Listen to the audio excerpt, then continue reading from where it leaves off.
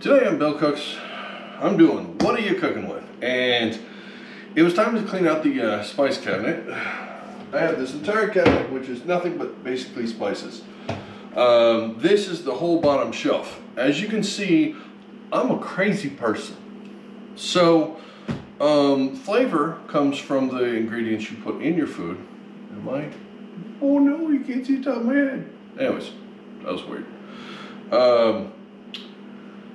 Flavor comes from the spices you put in your food, and if you don't have them, you don't have flavor. And if you don't have flavor, what's the point?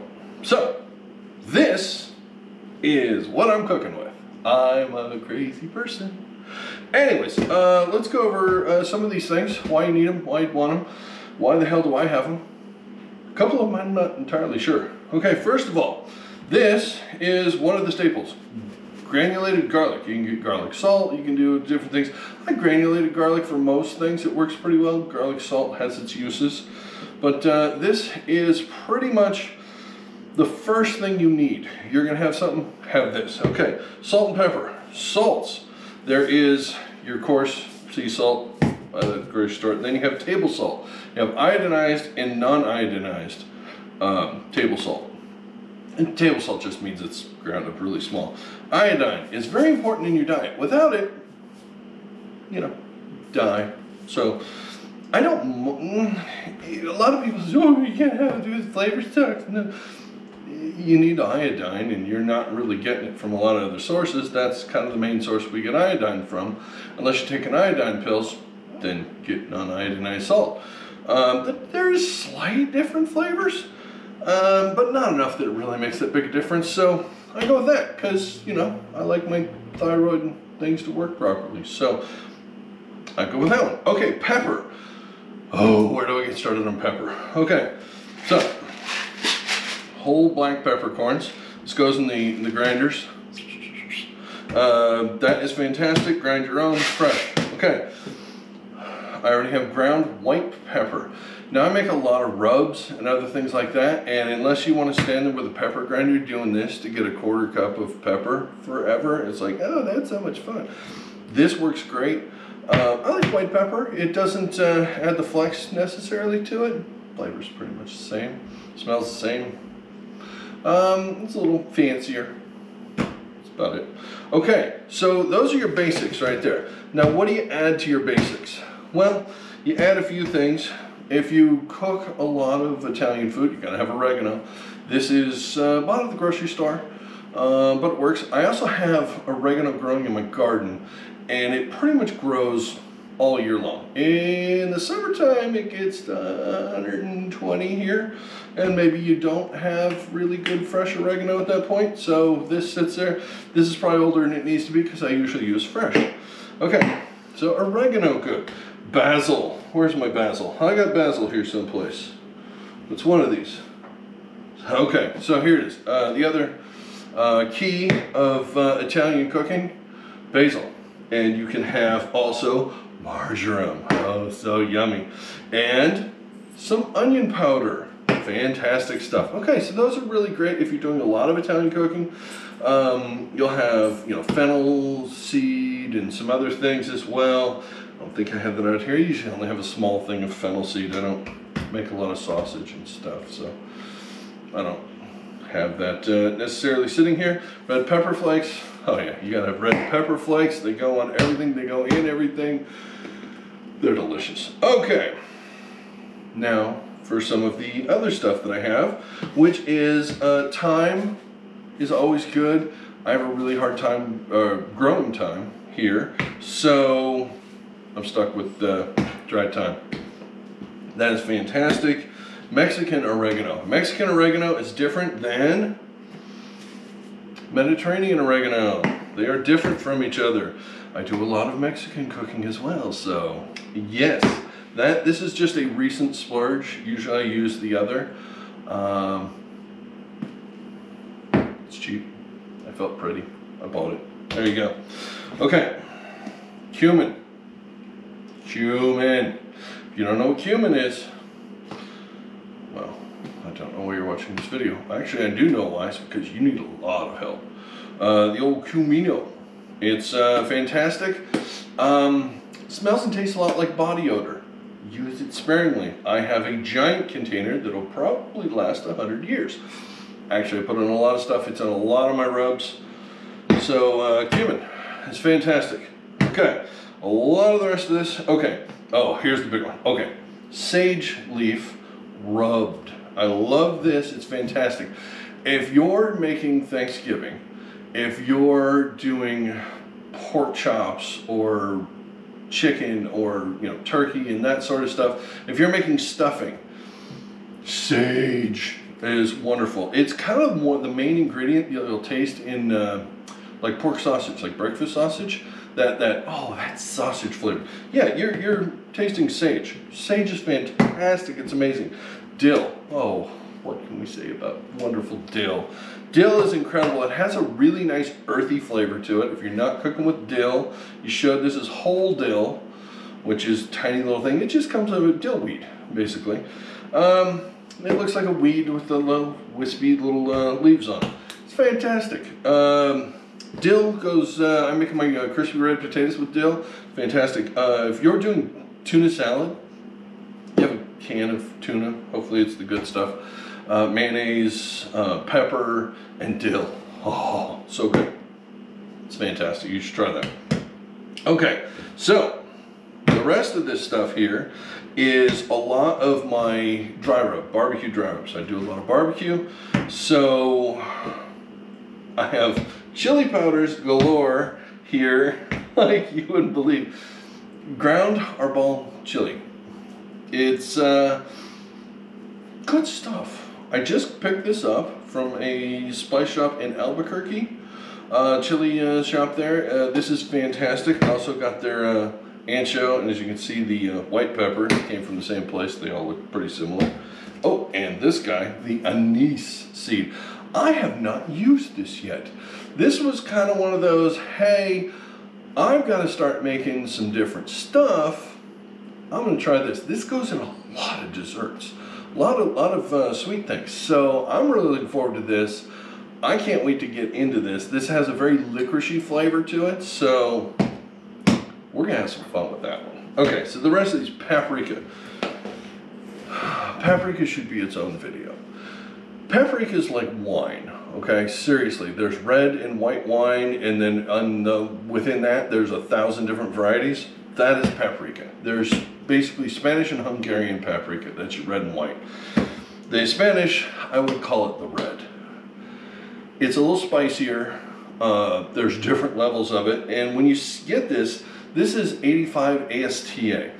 That is the redness that you see in here for coloring and all of that in your dishes. The higher it is, the redder it is. That's what that indicates if you see that. It does nothing to do with the spice levels and different things. Now Hungarian, you can get sweet, you can get smoked, you can get all kinds of different things. Honestly, most kitchens probably should have, if you're a professional chef, you have at least 3 different kinds of paprika. I have 2 different kinds. I have Hungarian and Spanish. This is the Spanish right here. I have Hungarian, which is somewhere around here. I'm almost out of it. I need to get more. And yeah, then there's the sweet, and then there's smoked. I usually go with something that's, where is my, here it is, chipotle. So if I'm going with stuff, I'll use chipotle, and I also have here, which is hickory smoke powder. Okay, this is seriously, it's a powder. They scrape down the inside of the stuff when they're smoking things, and they dry that out, and they put those bits into basically kind of a cellulose medium sort of thing. Kind of like, it's not sawdust, but think of it kind of like that. They put that in there, and then this is this. The smell. It's insane. This is how you get barbecue potato chips and things like that. This, you can get mesquite, you can get hickory, you can get a couple different kinds. I have hickory at the moment. I'm out of mesquite.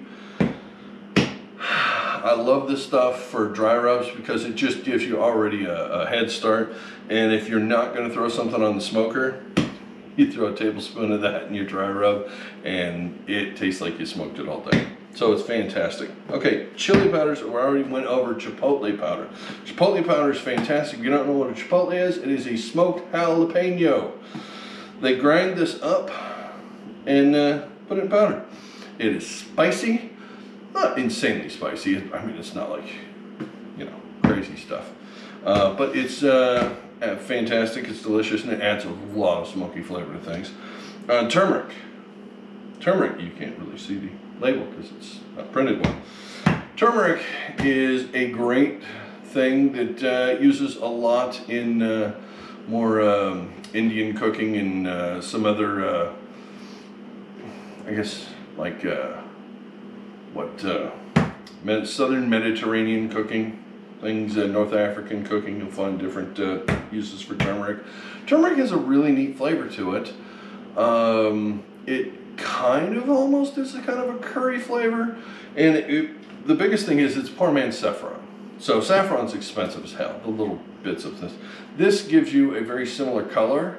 The flavor's pretty mild, so it doesn't really add too much to it, but it's also good for joint inflammation. So, you know, turmeric it up. All right, chili powders. We went through that one already. That. Okay, cayenne pepper. Everybody has cayenne pepper. There are all kinds of different levels of cayenne pepper. This is only the 35,000 Scoville. You can get 80, 90 if you really want it hot. My goal with cooking isn't to blow somebody's head off. My goal is to add flavor. So there's two kinds of flavor to me. There's what I call high and wide. So really, really spicy stuff is that when you get it in your mouth and it goes pow, that is high. So it's just bam, just goes just immediately to 11. When you get something like ancho is wide. It has the wonderful flavor to it. It's a very earthy flavor. It's a really neat chili, but it's more of a broad flavor. So when it hits your mouth, when it hits your taste buds, you go ooh, ah, and then ooh, as it expands out, and you feel it kind of whoosh through you. I love ancho for that. It's fan-friggin-tastic, and that's incredible. And then this is kind of fun. I tried this recently, got a small one, because I wasn't sure how much I was going to love it, but it's ají amarillo. Probably screwing that up really bad. Ají amarillo. It's a yellow pepper, basically, and it is spicy. It's spicy. It's good. Every kitchen should have cream of tartar. It seems weird, but cream of tartar comes in handy for a lot of things. People put it in cookies. You can put it in pancakes. You use it for, my sister was doing a thing, and she was putting it in the beef Wellington. So you can do all kinds of stuff with it. It's one of those things that if you don't have it, you need it. It's basically just acid. So it's a powdered acid. Acid is really important in your food, especially if certain things you're baking, like baking powder, requires an acid to activate. So you will have to add this to that, and then when it heats, it blooms and you get a nice rise in volume out of your stuff. So cream of tartar is one of those weird things. I included it in this video just basically because it's probably not on most people's radar, and you probably don't use a lot of it. But if you're cooking a lot of different things and you really want to push the envelope with what stuff you're doing, it's not bad to have around. So think about that. Okay, bay leaves. I don't use a ton of bay leaves, so I have a small thing. I had bought a big thing of bay leaves and threw half of it away because they don't make a lot of soup and different things. It's for flavoring soups and sauces, things like that. So I just have a small little one. I've probably had this almost a year and it's only used half of it. All right, so the red-headed stepchild here, besides like seasoning salt, which I don't have out here. Sometimes it's okay in fries, but you know, make your own seasoning salt if you're gonna. Old Bay. Old Bay's awesome. Old Bay is not just for seafood, okay? You can put it on a lot of different things. I will actually put this in a fish and chips batter, into the batter, sprinkle a little in there. It is amazing. And I use that same batter for my onion rings and other things. It really adds a neat flavor to it. And everybody always says, what is that flavor? It's amazing, but what? And I never tell them. I told you. So, basically, there you go. Now, there are a lot of other things that aren't out here. Celery salt and all kinds of stuff. I have this in here. As you can see, there's a lot more things in the top shelf.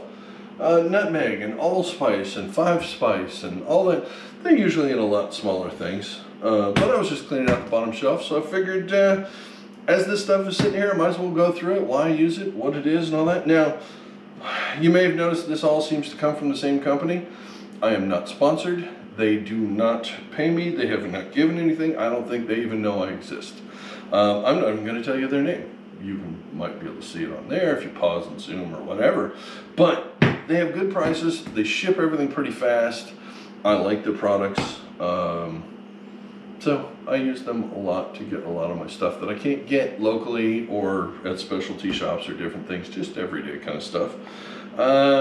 And this is a small fraction of what you can actually have, but that's a big cabinet, and I already have it completely fold up. Completely full. It is front and back the whole way along.